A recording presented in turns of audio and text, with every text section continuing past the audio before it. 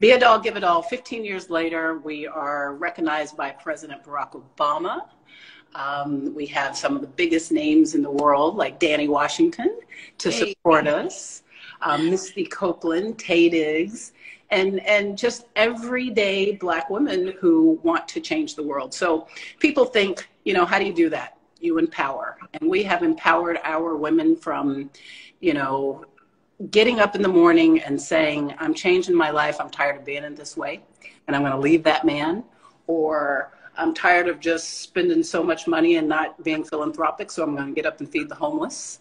We do all types of things. And so every Christmas, to go back to what we've always done, on the first Saturday of every December at 1:00 p.m. around this great country, Black women put on their Black Doll t-shirts. Our slogan is no membership fee, just buy your Black Doll tee.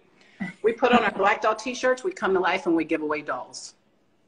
So we are the largest consumer group of toy Black dolls because of that. And in the middle of the night, just, you know, doing what people do when they can't sleep, I was on the internet and I came across your page and was just, you know, oh, she's pretty. Look at her. Oh, a Mocha Mermaid. I love it. And then I realized that this pretty little face matched our slogan, which is, we have so many, but one of them is pretty philanthropic. Mm-hmm. And I realized that you weren't just being pretty, you were swimming for a cause. And the more I clicked, the more that I saw, the more that I learned. And the biggest thing that disturbed me was something I didn't know. And that is that our Black communities are the chosen dumping grounds for pollution. Yes. And then you taught me all about plastic pollution. So here we are. Every year I choose a theme for the Black dolls to get behind, to do what we set out to do, and that's to change the world.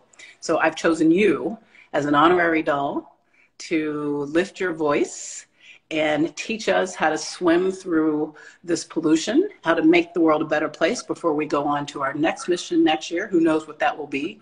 But I'm learning so much, and I look forward to having you teach me more. So with that, Danni, what do we need to know?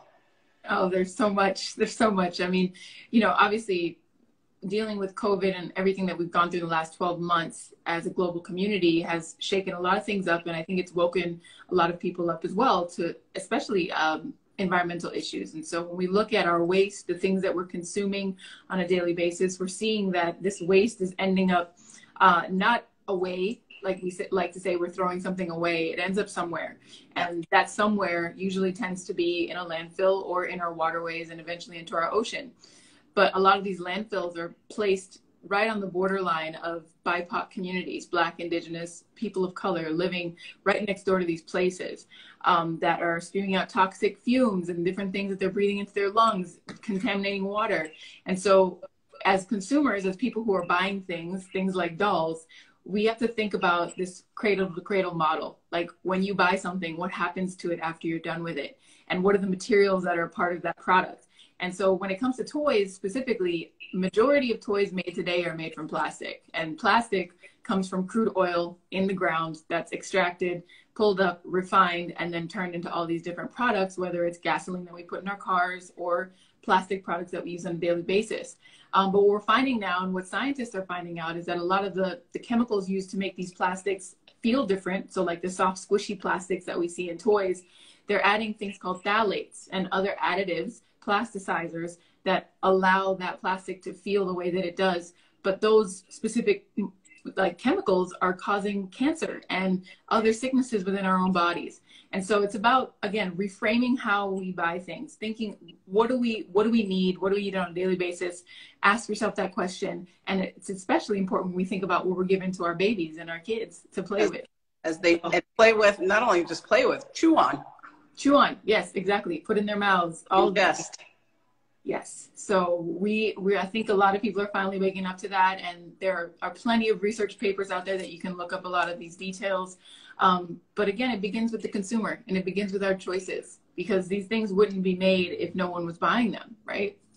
If we decide to buy things like toys made from recycled materials or things out of recycled paper, these are options that are a little bit more sustainable than choosing something that will literally last forever. Plastic is made to last forever. It's not made to break down. That's what makes it such a perfect material for so many things. But now we're at a juncture where we got to be like, okay, is it really worth it? Do we want to see this in our landfill? And then also realizing that BIPOC communities are disproportionately impacted negatively because of this entire process, from extracting that crude oil all the way to disposing of that plastic trash. We're seeing it around the world, impacting communities of color. So how do we make that okay, so we hear that and we process that and we think, well, that's problematic, and we'll just throw that in with all the other problems in the world. But what does that have to do with me? Because most people, and if you'll talk on this, most people think, well, I'll just recycle. So I'll just keep using my plastic and keep getting plastic, and then I'll just, recycle. Can you tell people, educate us about what happens in the recycling process and what has to be there in order, and then what happens to the bywaste? Well, unfortunately, the recycling system specifically here in America is quite broken. There are lots of, different municipalities that are doing their absolute best to handle the amount of waste coming their way. But it is just a huge challenge to figure out how to move that plastic waste. Where does it go? Plus, on top of that, we've got so many different kinds of plastic. If you look at the bottom of a bottle, you'll see there's a little number sign. And what you'll find as you look at products around your house, you'll see that different plastic products have different numbers.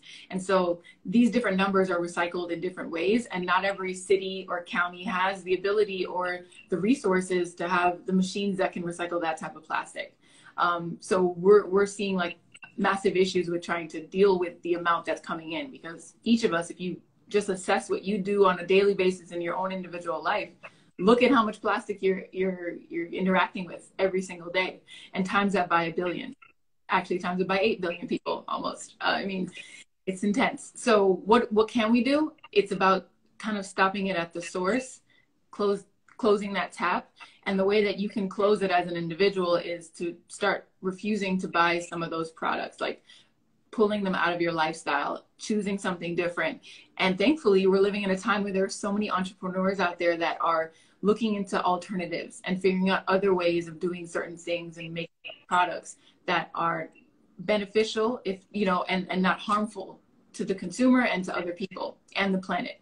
So it's about doing homework and figuring out, okay, I'm using this thing. Is there an alternative? It may take a little more time, might take a little more money, but if you're able and financially, able to buy that thing that could be a better alternative, then do it.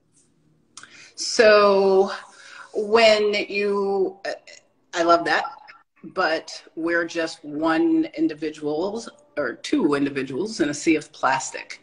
What can we do in our neighborhoods? What can we do? I so love the fact when I think about Meghan Markle and the letter that she wrote to change the world. What can we do as young girls and women to get off of this live and say, I'm going to make step one? Do we need to call, our state capitol? Do we need to call our local representatives? Do we go to, I'm in the state of Washington, so it is such a great place if you're, want to get involved in the environment. It's the evergreen state. So there's so many campaigns. It's literally just pick up the phone and find out what to do. But what can we do? What's an actionable step that we can take tomorrow for one individual listening to us tonight? One individual step. I think the first step is to pick what you're passionate about. Because as you said before, we've got so many different issues out in the world right now that we're dealing with and trying to handle, and our own individual challenges. I think it's about deciding that you see something that's not working in the world and not working for the people around you, for yourself, the people that you love. Pick that one thing and go all the way in with it. Like you said, call your legislators about that issue. Look locally. You have to start local. You have to start within the first square mile of where you live. What are the issues facing that particular area? Because that's the closest proximity to you. And so if we act locally and we think globally, that's when we'll see exponential change. And it's hard to just say one thing, to be quite honest. There are a lot of solutions out there. But what gives me the most hope is this idea that our internal ethos, our consciousness as individuals, I believe, is shifting in a direction where we're now seeing the value, obviously, of nature and the support system that we have on this planet, and recognizing that humans are a part of that system. We're not separate, we're not above it, we're not outside of it, we are a part of this system. Yeah. And the more that we recognize that as individuals starting off, the more that you'll be awakened to like other ideas that you can apply in your own life.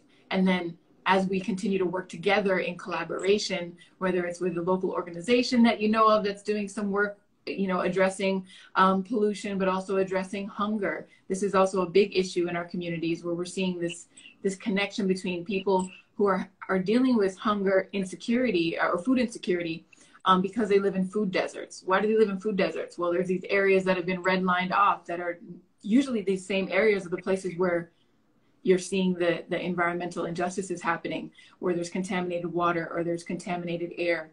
And all these things are intersecting in a way that you can't look the other direction. You have to look at it for what it is, and how do we make sure that we pour more resources into the communities that need it the most, and make sure that the leaders who are part of that community are uplifted in a way that they can, you know, point us in the right direction on how to do the work that's needed. Because it's so nuanced. Every community is different. But I say, you know, it's about uplifting specifically BIPOC leaders.